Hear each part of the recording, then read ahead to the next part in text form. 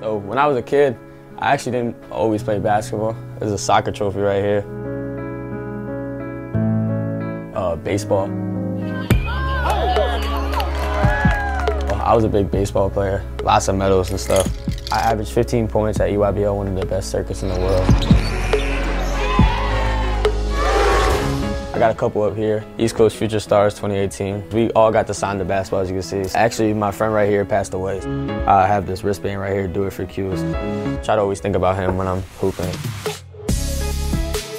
Going out there and showing people that I'm one of the best players in my class is just really important to me because I know how much hard work I put in.